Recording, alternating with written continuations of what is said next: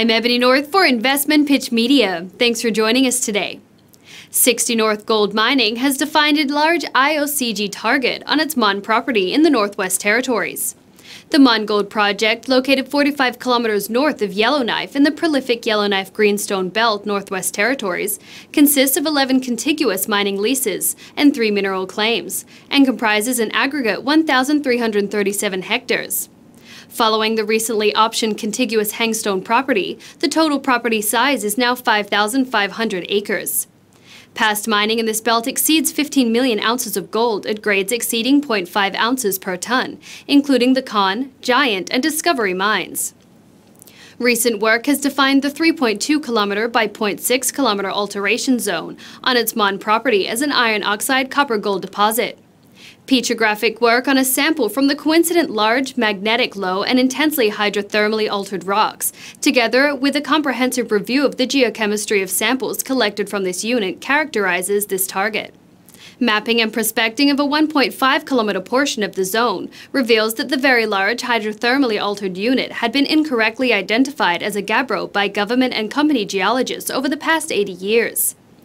Petrographic report by Petrographic and Geoscience Inc. on a sample submitted this year shows it to be a strongly altered unit composed of xenoblastic albite with quartz and hematite, with accessory minerals including chlorite, biotite, and minor sulfides and oxides. This albitite has a geochemistry that has phosphorus pentoxide values up to 5.91%, averaging 3.02%, sodium oxide values up to 4.26%, averaging 2.90%, with total rare earth oxides of 0.09%. Selected analysis from all of the January 2022 grab samples from the Discovery outcrop are shown here. Dr. Dave Webb, President and CEO, stated, "We are very excited to make this game-changing discovery, adding a very valuable and sought-after target class to our company. Iron Oxide Copper Gold systems are among the world's richest and largest mineral deposits. In addition to potentially economic nickel, cobalt, gold, platinum, palladium byproduct strategic elements, may include uranium, phosphorus, and rare earth elements, which add to its attractiveness." This is a virgin grassroots discovery outlining a very large prospective target that was discovered by our team using standard exploration methodology. Additional geophysical and geochemical targets remain untested and will be reviewed by crews currently mobilizing to the property. We anticipate finding other potentially economic zones within the large target area. The metals identified in our IOCG discovery include many of the battery or critical elements being sought territorially and by federal governments around the world.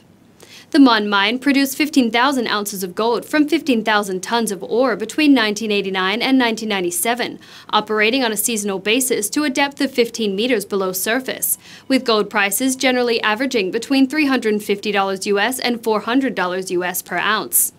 Land use permit and water license for mining and milling production at 100 tons a day are in place, making the Mon the only gold project in the Northwest Territories permitted for production. The shares are trading at 3.5 cents. For more information, please visit the company's website at 60northgold.com.